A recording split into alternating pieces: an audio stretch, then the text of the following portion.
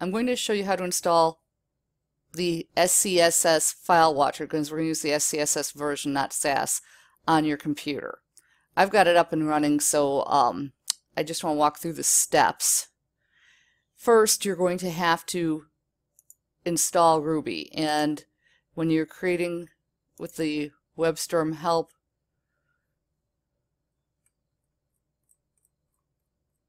it'll tell you to install Ruby. You'll follow that link, you'll install it. That will give you inside your, if you go look at all apps, it will give you inside of Ruby, or if you go look in your Ruby folder, if you're on an older version, you'll get the start command prompt with the Ruby. That's how you run Ruby. So you go into here and you type in, and forgive me, gem install SASS. And it wants SASS, not SCSS. You'll actually get an error on the current version. And this is going to take it a minute. It will run. It'll work just fine. I'm going to pause the recorder, and when it's installed, I'll pick it back up again.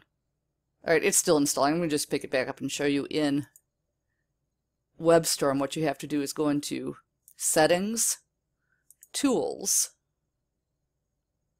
You're going to add a file watcher, and I've got both SCSS, and here you go. That's what you see to show that it's installed.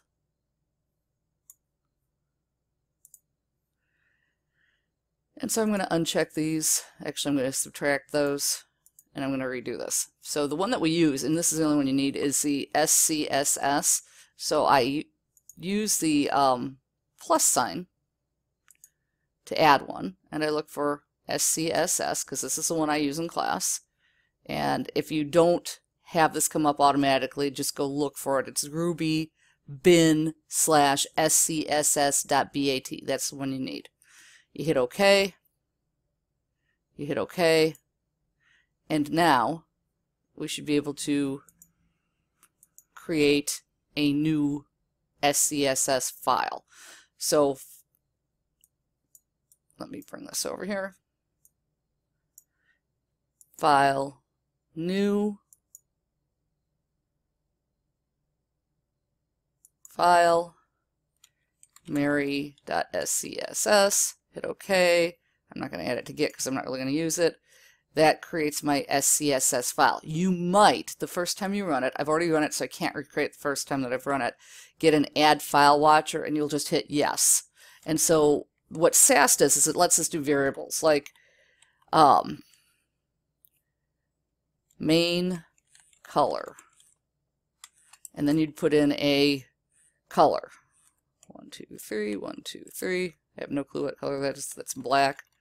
1, 0, 0. 5, 5, 4, 4, 4. Okay, it's dark gray, whatever. I don't know how hex codes by heart.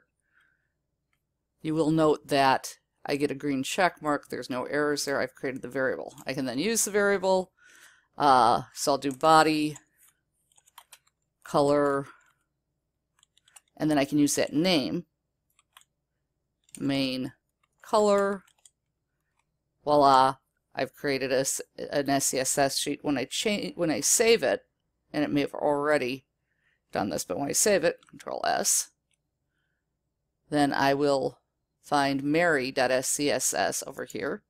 And when I save it, it translates that preprocessor file into a CSS file, and it translates all of my variable names. So if I use the same color over and over, or if I change the color, it will recompile everything. That's one of the main strengths of using a preprocessor is variables. There's other things it does really well, but variables is very helpful. So that's both how to install it and why to install it.